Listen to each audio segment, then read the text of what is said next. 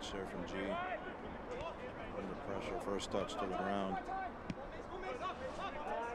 Fink finds a wide open Cicerone in space. Greg in the middle to aim at, Blackwood as well. Cicerone steps over a couple of times, hesitates, shoots, and scores! It's a fantastic second for St. Louis.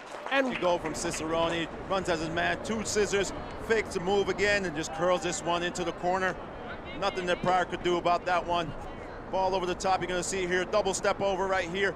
Fakes moving to his left, takes it back to his right, and just tucks this one in the corner.